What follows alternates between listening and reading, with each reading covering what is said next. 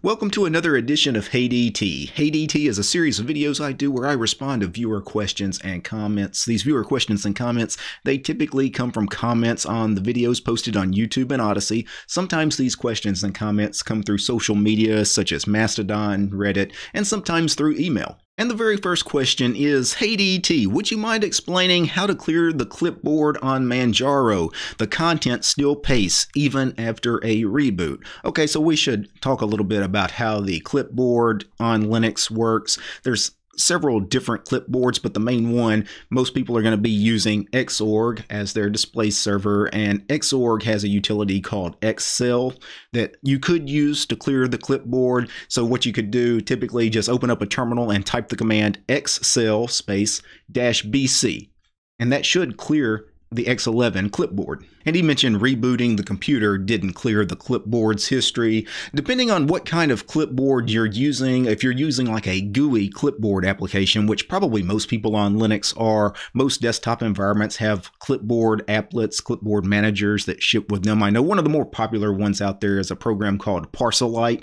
I believe it's the default clipboard manager on Linux Mint and probably a lot of other Linux distributions. But all of these GUI clipboard programs, what they do is they save a history. So they have a file somewhere on the computer where they save history. So anytime you add something to the clipboard, it saves a backlog. That way you can always search back through the history of your clipboard if you need it. That's one of the really neat features of using those kinds of clipboard managers.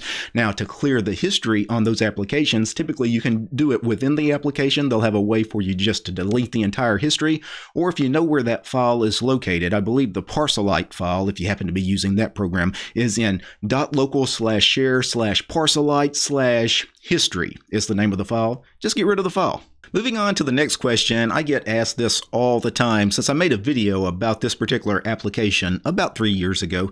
Hey DT, are you still using doas? So doas is an alternative to sudo. So anytime you need elevated privileges on a GNU/Linux system, typically you have to invoke sudo to give you those privileges. Now the BSD guys have a different program that they use called doas. It's doas and sudo. They basically do the same thing. They give you elevated privileges so that you can do things that your standard home user typically is not allowed to do, like install, remove software, edit important config files, things like that. Now on Linux, again, we typically use sudo, and because most of the stuff I do is on Linux and a lot of new to Linux users watch my content, I don't want to confuse them. So I typically, on my videos, I'm always going to use like the standard de facto core utilities and standard command line applications. So I typically don't use doas on video. And that's because, again, I don't want to confuse new to Linux users. They're going to be doing these things, imitating some of the commands I do with doas.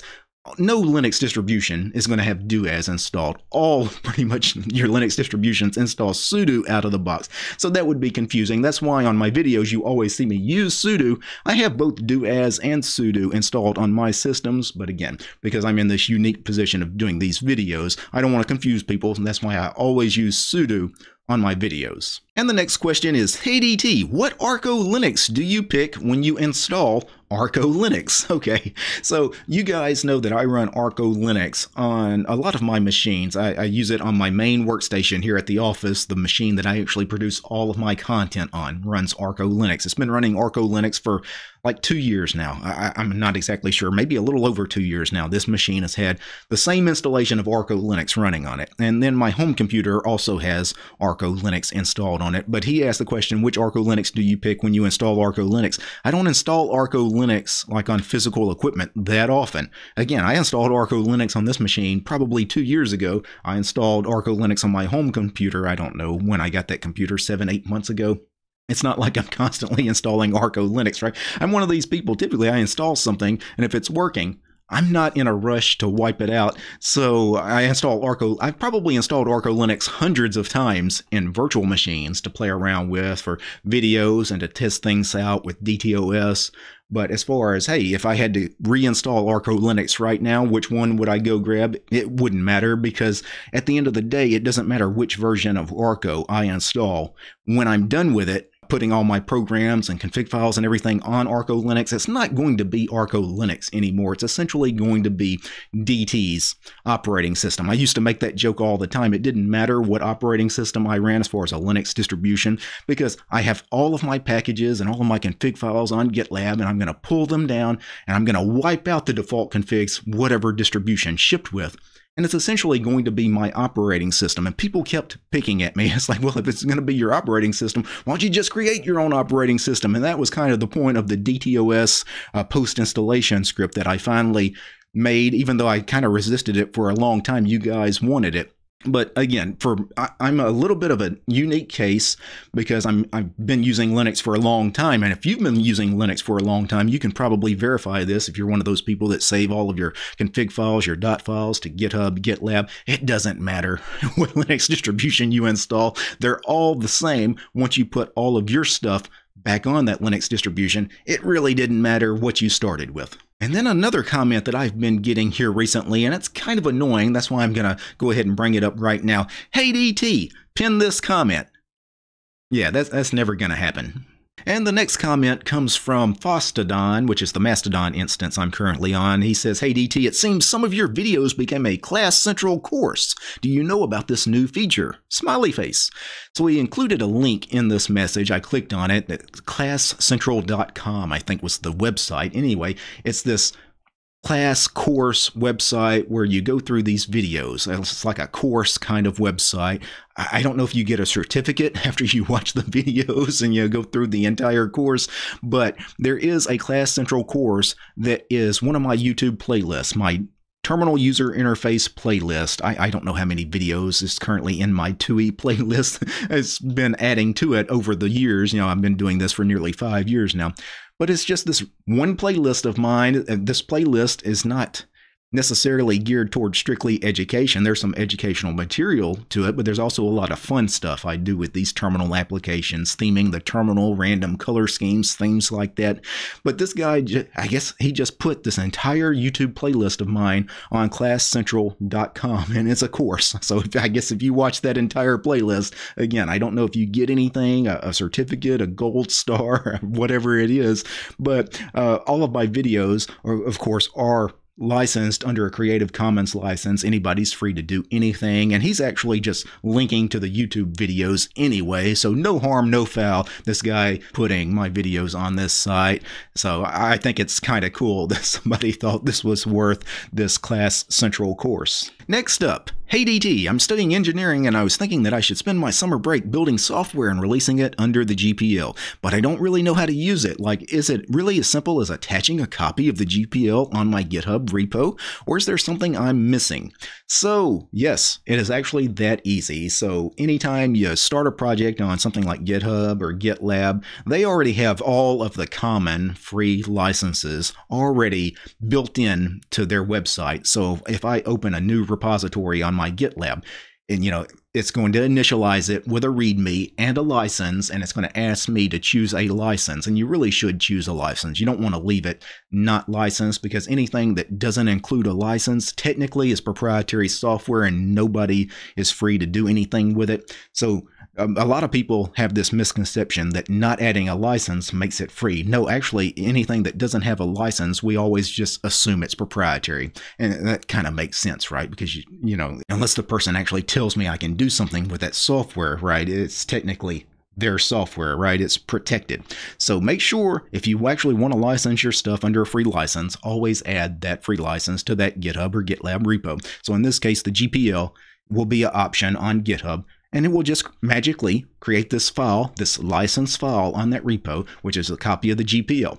Anybody that forks your repo or clones your repo, they'll get a copy of the GPL license with your source code. And that's really it. There's nothing special you need to do. The GPL, anytime you license something under the GPL, there are some things you need to do. The big thing, your source code has to be public. You've already done that. It's on GitHub, right? Your source code's on GitHub, and you always have to include a copy of the license with the source code. And again, GitHub or GitLab, they'll take care of that for you when you create that license file. The next comment comes from a response from a video I did about how social media is dangerous and how it's kind of destroying our society. This person writes in, "Hey DT, as a high school math teacher, I am flabbergasted by how outrageous students sometimes act in my classroom. I've seen students get up and start dancing and twerking for a TikTok video." The hateful discussions that they have with each other, it cultivates hate and spite of different groups. Thank you for spreading the word. Well, I appreciate the thank you. And as somebody that has done some teaching in my past life, right? I've been in schools, and I've been in some good schools, and I've been in some bad schools. And what he's talking about here was students getting up and just start dancing and partying in the middle of a classroom. I've actually seen that. I've actually seen entire schools do this, not just a couple of kids in a classroom, but basically the entire school, you know, kids just running around, hanging off ceilings and walls, and nobody can do a dang thing. It's one of the reasons why I was really put off shortly after college, where I knew I was never going to teach. I was never going to teach public school because I'm old school. I know I would choke the life out of one of those kids if they acted that way in my classroom. I know I would do that because these days teachers,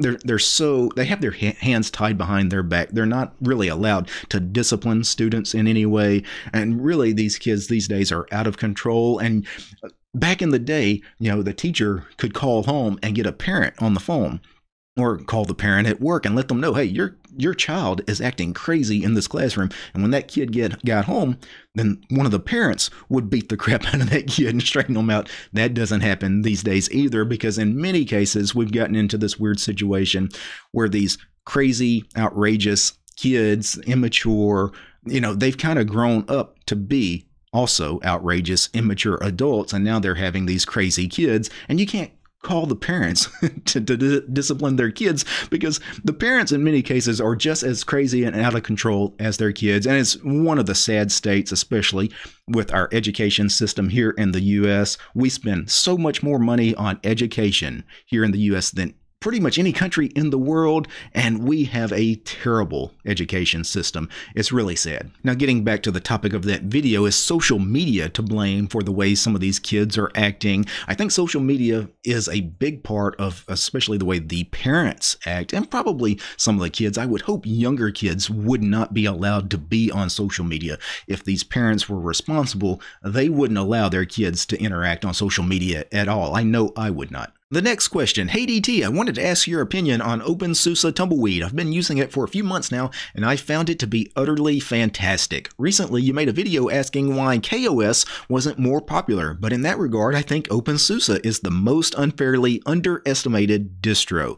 They ought to be as big as Fedora or Ubuntu. Have you tried it recently? Do you have an opinion? Thanks for the videos. And that's interesting because you don't see that many people using Opensuse these days. You don't hear anybody talking about it, you know, until you brought up Opensuse to me in this question. I had almost forgot Opensuse existed. And, you know, there's a lot of once very popular Linux distributions that now are not that popular, and vice versa. Distributions that have been around forever, nobody really ever took seriously, and now they're starting to gain some traction. That's just the way this thing works. And the problem with Opensuse, and there's another RPM distro I want to bring up, PC Linux OS.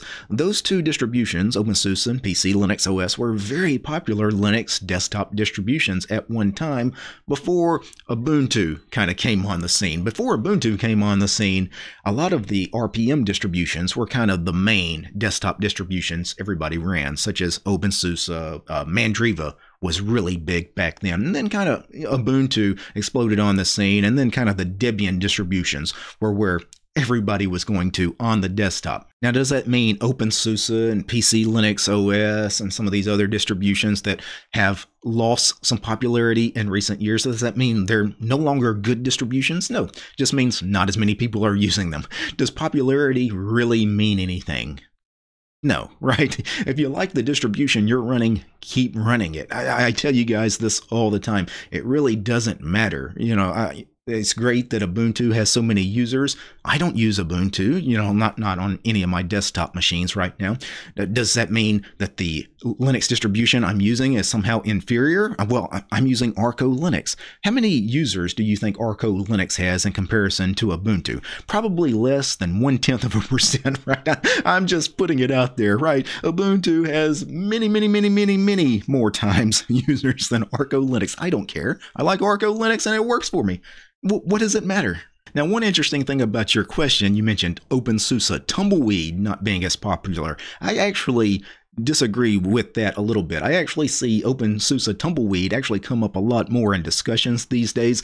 I think the thing with Opensuse is Opensuse Leap, which is the stable branch of Opensuse. I think that has really waned in popularity because I think a lot more people are catching on with the fact that rolling releases are kind of where it's at, and that rolling releases aren't as unstable as some people make them out. So in a lot of ways, I think Opensuse transitioning more, focusing on Tumbleweed, has kind of been a good thing for them. And I wouldn't be surprised if Opensuse Tumbleweed doesn't start seeing a lot more users in the near future. And the final question, hey DT, I know as an Arch user that you probably don't need these, but I'm wondering what software do you have installed as a Flatpak, Snap, or AppImage? So I'm not exactly sure what all I have installed as a Flatpak, Snap, and AppImage. I just pulled up a terminal, I ran Flatpak list, and it looks like right now I have OBS Studio installed as a Flatpak. I have Bottles installed as a Flatpak. Bottles is a front end to Wine. It's a way to get some of your Windows applications, hopefully, to run in Linux. And I also have Kdenlive installed as a Flatpak. And now I just ran the snap list command to see all the snaps I have installed on the system. I really don't have that many snaps installed. Really, if you don't count some of the base snap stuff like the core package and some theming stuff, I have the Snap Store installed, which is the GNOME Software Center, except it's really a front end to Snapcraft. So it's just a store filled with all the snap packages from Snapcraft.